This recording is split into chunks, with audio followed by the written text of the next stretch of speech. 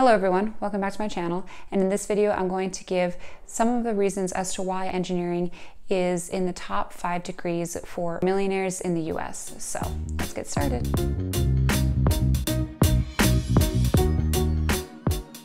Okay, so if you follow my channel, you've obviously seen previous videos where I've talked about my financial journey and more specifically my goal of becoming financially independent. Now, obviously, because of this, I have, gone online to get some references and resources and, gather information about how I could achieve this goal.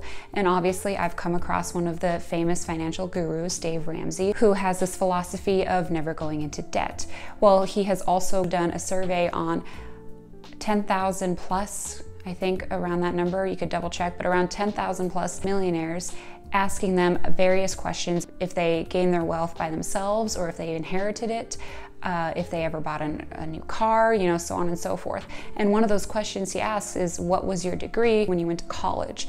And the majority of the answers, at least in the top 5, was engineering. I think that was number 1 or 2, but he did a post on this. And people may wonder, well, okay, I guess I could see an engineer becoming a millionaire because they have a higher paying salary, but why isn't a doctor number 1? Or why isn't someone who has a PhD above engineering? And so I just like to kind of give my reasonings as to why that's the case. And I've kind of narrowed it down based on my own personal experiences and what I've learned from engineers around me. So with that, I'm going to get to it. The number 1 reason why I think most millionaires in the US have an engineering degree is because they have the grit and determination required to become a millionaire. It is the hardest subject in college, so you obviously have to go through some really tough classes, and the fact that you're able to go through those classes and get a bachelor's degree or master's degree really shows that you are a hard worker, you're very disciplined, and you obviously have the grit to push through those classes because they are not easy, they're very difficult. So if you want to become a millionaire, you just have to live on less than you earn, and whatever's left over, you have to invest that amount. So it's very straightforward. It isn't too complicated, but it is difficult to do because you have to have that discipline to get that extra money and put it away into an investment, whether it's a brokerage or a Roth IRA or a 401k. Yes, it's very easy to do all of that. You just press a button to transfer the money, or you press a button to invest in some stocks. But it's hard to actually do that because you have to do it. You know it's very simple and easy to do, and you can easily just think, okay, well, that's actually not that bad. I could do that tomorrow, or I could do that later, or it's only 5 minutes, I could do that, and you just keep on pushing it off, and you never actually do it. So you have to make sure it's a priority. It's just getting to do them that's difficult, and being consistent with it. So being an engineer, that really shows that you have that discipline. So you'll obviously have the discipline to save money and build wealth. This leads me to my next reason, and this is from watching other engineers and also, going into engineering school myself, is that to always have a plan. Most engineers always have plans, and they always have to write up some sort of a documentation on what they plan to do or what they're currently doing, so that they're able to stay on track and get the project done or the homework assignment done. In order to create a project and to make it work, you have to make sure that the very beginning, the fundamental part of that project is working and it's correct. So you have to go through all of the steps that are required to make that beginning process work, and then you go on to the next thing. Now that goes hand in hand with building wealth, because you have to plan out how much you will be spending and how much you'll be saving. All of that involves being able to see the end goal and know where you're at currently and your progress and how to measure that. So if you're an engineer, then you're more likely to build wealth because you have that plan. You have been programmed to go off of plans and go off of structure and do A, B, C. You don't do C and then A and then B, because that won't work. The plan will not work. You can't go and spend $50,000 in 1 year and then expect to save $51,000. I mean, it just wouldn't work like that. That math does not work. So you have to plan ahead. You have to plan for saving, okay, 20% of your income. And then whatever's left over, you can spend that. You have to have structure in your life in order to build wealth. And engineers fortunately have that. They've learned that through their education. Now, the next reason why I think engineering is one of the top 5 degrees for most millionaires in the US is because they are used to math. And what I mean by that is they're used to calculating those numbers. They're used to crunching numbers.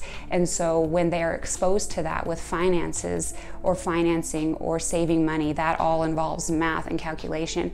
And they're comfortable with that because they've only been doing it for the past at least 4 or 5 years as a student and then now as an engineer. So it's not uncomfortable for them to be exposed to that because they've dealt with much harder and difficult problems before. And being able to understand the finances like that and the math makes it that much easier for them to start saving money and building wealth.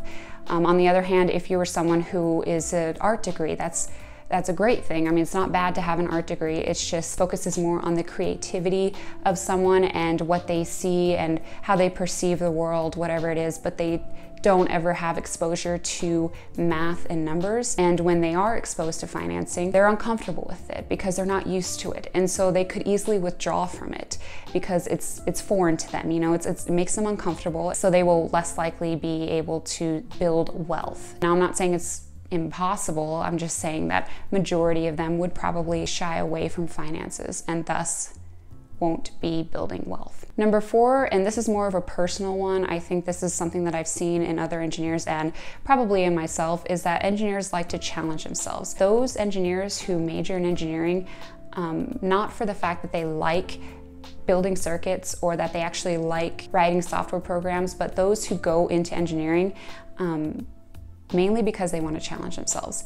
And this reason is something that I had fallen into, not on purpose, because my dad was an electrical engineer and it was something that I was familiar with. So I wasn't as afraid or as intimidated by majoring in engineering. But as I got further along in my degree, probably junior, senior year, and especially as an intern, there were a lot of times where I struggled and a lot of times where I just cried and I just felt like I was going to fail the test or fail the class and I would have to redo it. But then again, I still pushed through it and I tried to do everything I could to pass the class. And once I did, I felt a lot more confident in myself and I realized, wow, I can actually do more than what I ever thought I could.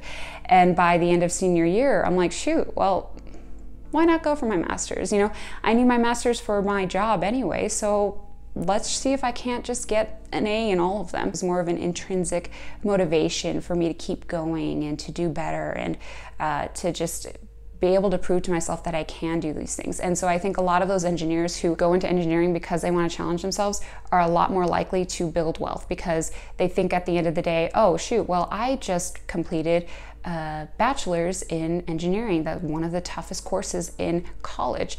Why can't I just build wealth? Why can't I make $1 million? Why can't I make $1 million in the next 10 years? What's stopping me? If I could do this, why can't I go and build wealth? I mean, it seems like it's a lot easier than engineering, right? So they obviously have that intrinsic motivation in them to just challenge themselves. All of that really helps with them actually building wealth and becoming a millionaire. The last reason why I think engineering degrees are more common in millionaires in the US is because some of the engineers don't like being an engineer. Now this is definitely a personal opinion right here. I majored in computer engineering. I'm currently an engineer and I had learned in my internship that I don't like it. I do not like being an engineer at all. And yes, I said in a previous video that I do like doing the work I'm doing as an engineer. I do like programming and coding. Everything that I'm doing right now, I like it. But the main reason why I like it is because I'm working from home. I don't have to go into the office and talk to other coworkers and mingle with them and go into those conference meetings face to face and all of that. I don't have to do that. I could just do it all virtually. And that is a huge win for me. That is what makes me continue doing what I'm doing. So in the back of my mind, I always think, okay, well, this is just because of the pandemic. The only reason why you're working from home is because of the pandemic.